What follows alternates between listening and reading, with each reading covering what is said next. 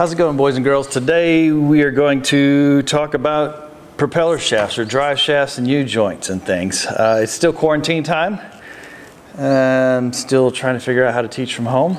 And so as usual, I teach in a Toyota program, but I don't have the Toyota parts I need here that are bad. So today I have a PTO shaft out of one of a piece of farm equipment here that we have. And I busted a yoke, but I had a spare shaft that actually has a slipper clutch on it. So I'm going to end up modifying this shaft. I'm going to have to change one of the yokes on it so that it'll fit on my machine, and then upgrade a little bit here. But since I'm here, I'm going to go ahead and throw new U-joints in this shaft just to show you how to do it. It's the same thing as doing cars, really. And hopefully I won't have to mess with this piece of equipment for a while. We can keep all this stuff running. So let's start.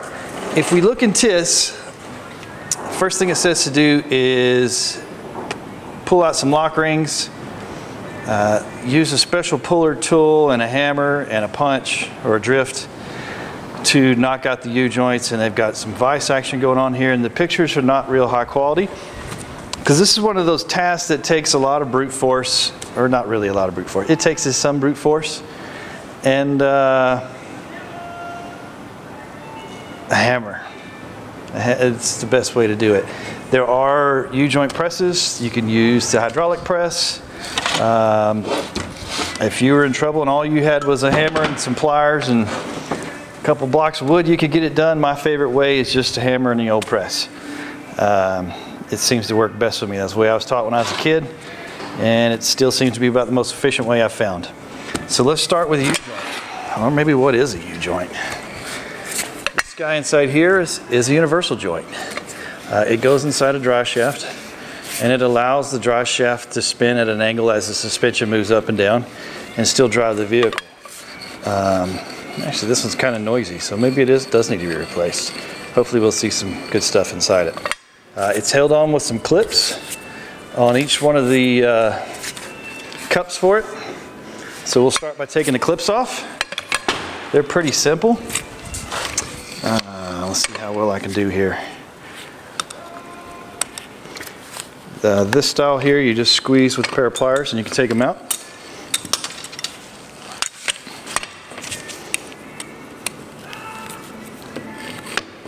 Okay, I'll set it down and speed things up.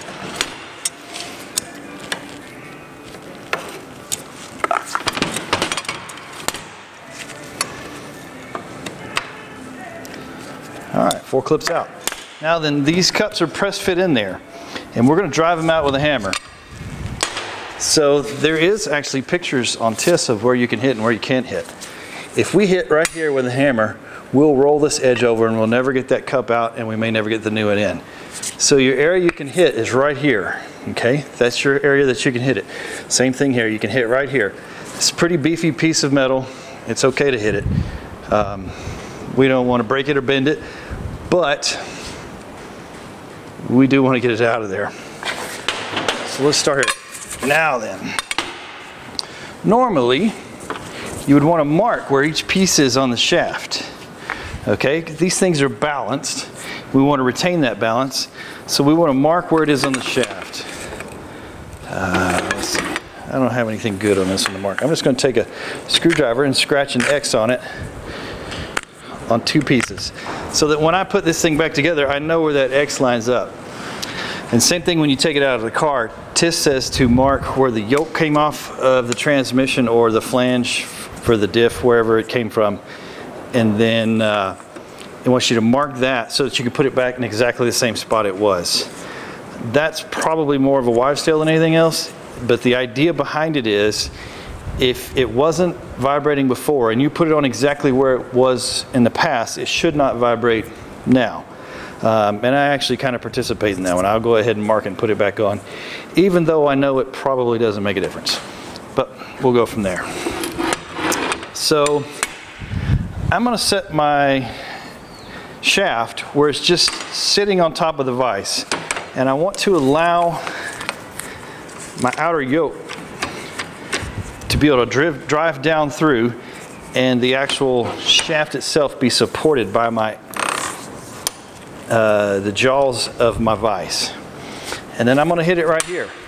And what's going to happen is this is going to drive this cup up, hopefully.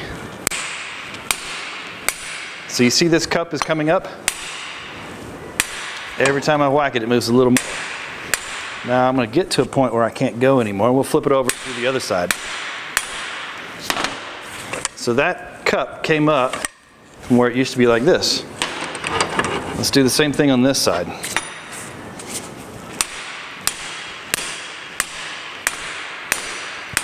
Okay, probably all I'm going to get for the moment. Sometimes you can grab these with a pair of pliers or your fingers and pull them out. Sometimes you can just make a mess and stack up the needles inside it, which will give you some more space to whack on it. And it'll come out the rest of the way like that. Now then, one of these cups is filled with little needles that act as the bearing for this guy. You could go through and inspect and make sure that you got bad parts. And this one here is actually pretty happy looking. We would look for wear on this guy right here. Now you can see a little wear on it. See those lines where it's been sitting there walking? That's probably the beginning of the end for this one. So that's bad. If these needles fall out, right? And we need those needles. So when you're using or handling your new one, you want to be very careful not to spill out any of your needles, because if they're not all there, your new one won't last very long. It'll vibrate and it'll trash itself pretty quickly. Clean workspace is kind of nice here too, so that when they do drop, you can find them and you can tell the difference between the new ones and the old ones. All right, you might get a little better viewing angle this time. So for this one, to get the trunnion out of here, I'm just going to rest the two ears on the jaws of the vise. Then we're going to whack this shaft back here. This cup is going to drive up, hopefully. Right. Maybe a little tighter. That's probably all I'm going to get for right now. We'll flip it over and try the other side. Be nice to put it in there.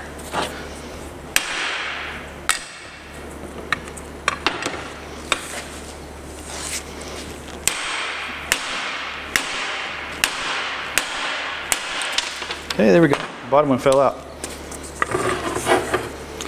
All right, we're going to try and stack some needles up. So we'll get some of those needles stacked up in there, and then hopefully we can whack it and it'll let me have it like that right there. Come on, be nice. There it goes. All right. And this guy just walks in like a little puzzle piece. Let's see if we got any wear here as well. Got a little bit of wear there. I'll check that out. That's cool. See those lines? Yeah, this thing had some wear. It was time for a new U-joint. Okay, so we've got it apart. Now, it's time to figure out how to put this thing back together. Again, I'm going to wipe off all these needles right quick, just in case I do happen to drop one out of the new one. I can find it and put it back in.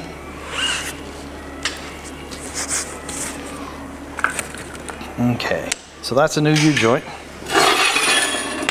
We're going to go over here, and I'm going to take the two cups off that I'm not playing with, and I'm going to set them back in the box, just so I don't accidentally lose one. And again, with the one that I'm not putting in at the moment. So these cups are usually all four the same, and I'm going to go ahead and just get it started in its little hole here in the axle shaft. Then I'm going to come over here and walk my trunnion in, and I'm going to pay close attention to where my hole is for my grease zerk, because we're going to have to put a grease zerk in this thing in a little bit. So I'm going to put my grease zerk to the inside on this one, because that's where it wants to be. I just have more space for the grease gun that way. And then I'm just going to use the vise to push this guy in. All right, so it just walks right in like that. That's all it takes. If I need a little more space in there, get some of these needles out of this one out of the way, I can take one of my old caps, or even a socket, and push it a little bit further with that. Some people would go ahead and put in the clips right now. I'm going to go ahead and wait, just because I like to do them last. So I've got my trunnion in, I've got one cup in, and I'm going to gently put this next cap on it. Maybe. If I can get it started. Okay, I've got it started.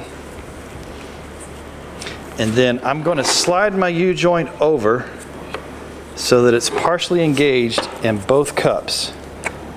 Okay, that way I know I'm not stacking needles. I'm going to pull this one apart and double check it because it's scared. Just the way it went scared me. My needles all look happy. Let's try that one more time. There we go. So I've got my cap started. I've got my trunnion engaged in both of them, so none of my needles are going to get stacked up. And I'm just going to go ahead and give it a little push over here. Slide that other cup in. Okay. So now that they're both in and I'm not scared about messing up any needles, I'm going to go ahead and start pressing it enough that I can put my clips in to hold this guy. Let's see how well this goes. I'll tell you what, I'm going to switch to a socket just because it's a little bit easier. Pick one a little bit smaller than my cup.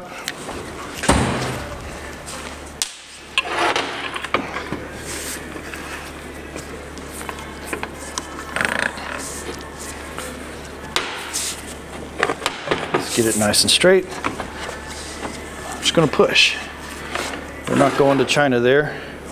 Just enough to put my clip in. So I've got a groove here.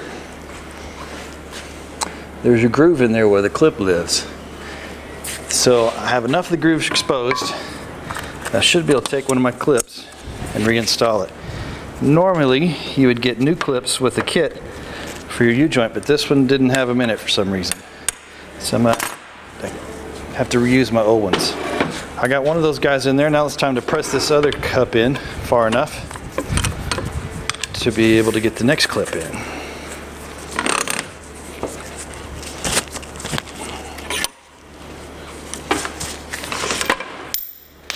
Now then, on the reassembly part of TIS, it shows on a Toyota that you can actually measure the free play in the U-joint and get selective thickness clips, which I have never seen before. But that's kind of unique. I'm not sure parts gonna have those in stock though. Alright, if this guy doesn't go in on its own, we can set it on the back of the vise. Just tap down with their socket and make sure that that clip goes in its groove nice and easy.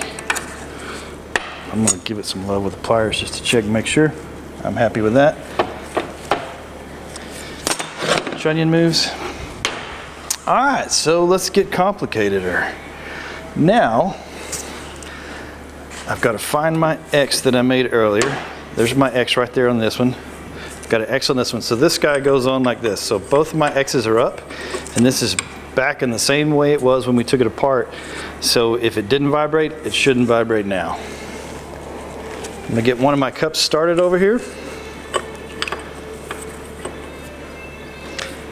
And once I'm happy that it's started, we can use the vise to press it in.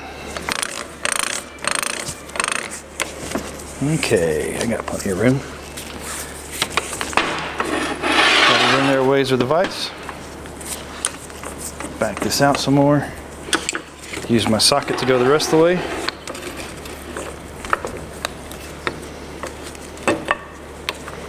Maybe.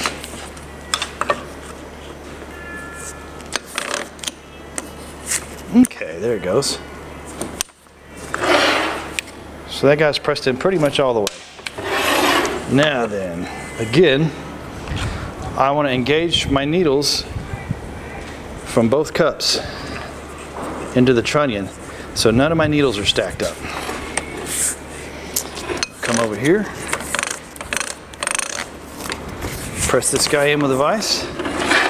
Now that I'm that far, we can go ahead and finish this one up, put some clips in it, and then grease it there. We'll put the grease zerk in and grease it up. All right, down past my little groove for my lock ring.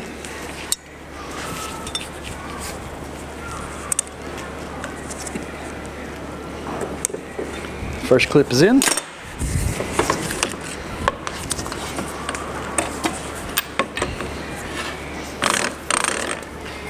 Use my socket to press this guy the rest of the way over.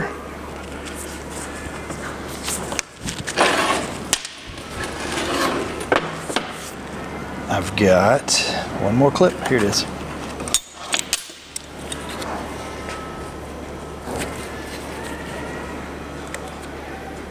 Okay. That one just went right in on it. Now then, everybody looks happy. So this thing has a grease zerk that goes in this hole right here. This is my grease zerk. Let me grab a wrench for it.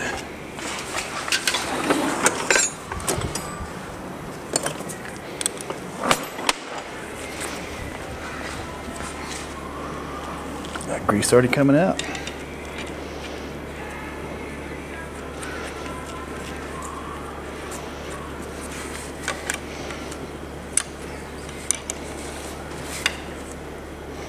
And we want to tighten it up so that when it's installed, I can get to it with the grease gun installed. Come over here with the grease gun, grease it up. Let's see if I can do that with this.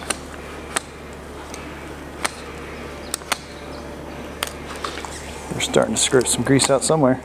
There it goes. So that guy's greased. Everything feels nice and smooth. I've got no free play in it. That's what it takes to put in a U-joint. It's not the end of the world. It's not that hard. There are times where rust and things can make life more difficult, but that one was pretty simple. Now then, this is my old one. I'll show you. It is kind of cool. If you'll notice that both of these are, I would call it splayed. They're actually twisted. So neither one of these yokes is any good. And you can see that I just bought this mower and that had not been greased in a long time. It was pretty nasty in there. So the cups were completely trashed. The yokes were trashed. That's an expensive oops right there. Because these are, at Tractor Supply, these are about 80 bucks a piece. And then the U-joints were 25 bucks, I think. So that's that part. So let's go to the car and let's do some inspection on the car. Let's talk about how to look at a propeller shaft. I got my wife's FJ up in the air again, and we'll see if we can't do some inspection on it. We want to make sure there's no dents or dings in this prop shaft anywhere. That causes stress risers, which can cause it to fail, which I'll tell you about later. I'll show you an example later. We want to check for play. Now then, these U-joints are actually pretty new. This thing's got a lot of miles on it, and I've already had to replace both of these in the last couple years. But that's that part.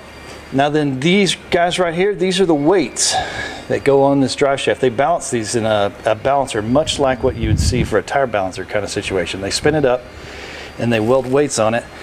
There's another one over here to balance it, just like you would balance a tire. Those you don't want to come off because it can cause vibration. If you get one that is vibrating, that could be your issue if it's missing one of those. The next thing is a slip yoke. Never ever take that guy apart if you can keep from it. If you absolutely have to take it apart, you need to mark it so that you have a line to know how to put it back together. Because if you don't, that will definitely cause it to vibrate. These yokes have to be lined up on the same plane to not vibrate. Plus, it was balanced with them in the direction that they're at right now. But yeah, and another thing Tish showed was to mark the flanges, mark it here and mark it there to know how to put it back exactly where it was. The slip yokes on this one here has the normal 4Runner GX470 FJ thump. You pull up to a stop sign in a hurry, hard on the brakes, the vehicle rocks forward and stays still, and then when you let off the brakes there's a huge thump, and a lot of customers complain like they feel like they got rear-ended by another car. What's actually happening is, with these all-wheel drive trucks and stuff, this guy expands when the suspension rises, and when you get on the brakes, there's enough force on this to keep it from going back in. And then when they let off the brakes, the drive line relaxes and this guy comes back in an instant, and all the energy comes out, and it's the rear end of the vehicle lowers down, makes a good thump. It's kind of cool. So this grease zerk greases that guy, and it looks like this one's ready for some grease too. We'll grease it while we're in here. Another thing for vibration issues is to check the angle of the drive shaft, or angle of the yokes, pinion angle, and things of that nature. So I can't find my normal angle finder that I use for this, but today we're going to use my phone. So I'm going to put a socket onto this yoke, onto the U-joint right there, and we're going to measure the angle of this yoke. And it looks like we're somewhere in the 3 or 4 degrees area for this one. When we go to the back and measure the back, whoops, lost it. The back is showing somewhere 7-8 degrees. Okay, so we got about 4 degrees interference on that. The maximum for that should be usually about 6 degrees. And if it's wrong, that can cause a vibration that you can't get rid of. And usually it'll be caused by, like this one has some spacers up there on top of the springs to lift this thing up. That can cause issues. If they lower them with shackles, that definitely causes those issues. But that's drive shaft inspection right there. To show you how the dents in the drive shaft cause issues, this is what I got. The dent in the drive shaft causes what's called a stress riser. Okay, so I got this can. We'll pretend this is a drive shaft, and if I try, this shaft can hold a lot of torque. Okay, but if I put a dent in it, that's a stress riser. So now it just wads right up. So, and I've actually done this in 4-wheel drive stuff, off-roading. But yeah, if you see a customer that's got a dent in their drive shaft, it's not stupid to replace it. You're supposed to replace it for that, because it could leave them stranded pretty quickly and easy. And when you twist the drive shaft up like that, it gets real expensive real fast. I'm just going to tell you. But other than that, that's U-joint replacement and drive shaft inspection. If this drive shaft had a carrier bearing in the middle, you'd want to check for the carrier bearing, make sure it's not loose. They can make some neat noises and things of that nature. If it does have a carrier bearing, you're going to do that angle check at the 2 rear U-joints and then difference between the middle and the front. So you check a couple different things there. Because if the carrier bearing is, if they do a lift kit and they don't do the spacers right on the carrier bearing, that could cause some neat issues.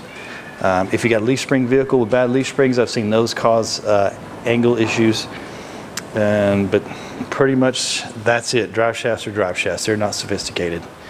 Cool. All right, guys. Thanks for watching. If you want to learn how to make some money in an essential field, look us up at eastfieldcollege.edu. If you want to make some real money with Toyota, look us up at t-ten.com. There'll be links to both of those in the description. And as always, like and subscribe. Thanks for watching.